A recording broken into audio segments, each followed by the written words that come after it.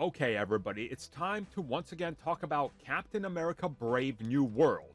This latest update that confirms what I think many of us feared. Captain America 4 is in actual shambles, or was up until their course correcting. So here is the latest update that was first confirmed exclusively by Deadline, and then others went on to further say this is all true. So Captain America was officially delayed to February 14th of 2025. This being almost a year-long delay. Obviously something was up.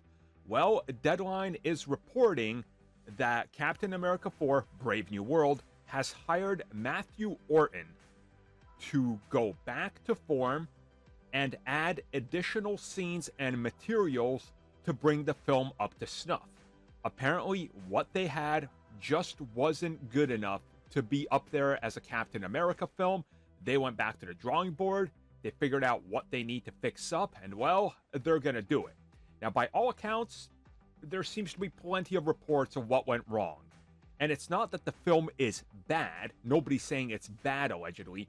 It's just that it didn't feel how they wanted it to, and they realized that this is maybe too far of a departure from what people want from Captain America.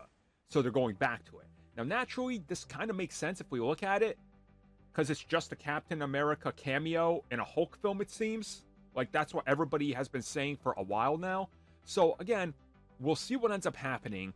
To me, this is good. There's nothing bad here. Sure, the movie's having some problems, but they're realizing all these problems with all these projects and then going and getting people to work on them and fix them up. From Daredevil Born Again to this, we keep hearing back to form and we're going to do this right. That's fine. That's honestly the way we want it. So sure. Yeah, there's already headlines. I'm probably going to do, I'm going to use it for this video, I'm telling you. It's going to be something like Captain America 4 is in shambles or something, because that's the headlines. And technically it's true, but at least they're course correcting, they're fixing their direction. So I'm fine. I mean, just by looking at Orton, for example, and no, this one does not come in flying out of nowhere.